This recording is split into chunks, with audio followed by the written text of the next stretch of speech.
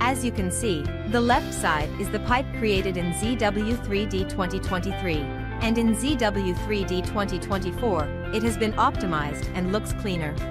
The connection points only appear when the mouse cursor moves closer to edit it. Apart from the optimization in interaction, there are several functions added to make your design more flexible. First of all, we add a copy command, so you can quickly create the pipe that has the same routing as the previous one. Then we add a bend/elbow command, enabling you to switch between bend and elbow freely, according to your requirement. Besides, the pipe mirror and transfer functions can also help you design more flexibly. After the pipe design is finished, you need 2D drawings for manufacturing.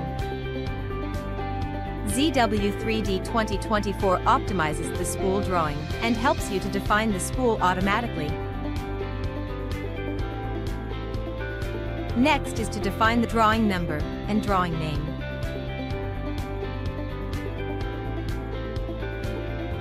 In addition, you can also choose to generate the cover and catalog, which makes the drawing more standard.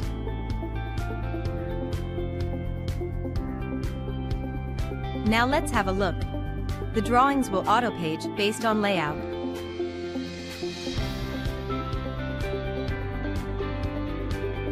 And the location of the tables are all changeable.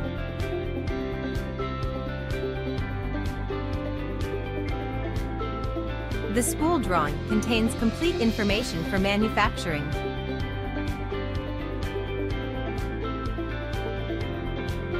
Apart from the spool drawing, ZW3D 2024 add ISO drawing to guide pipe construction. Firstly, create dividing points.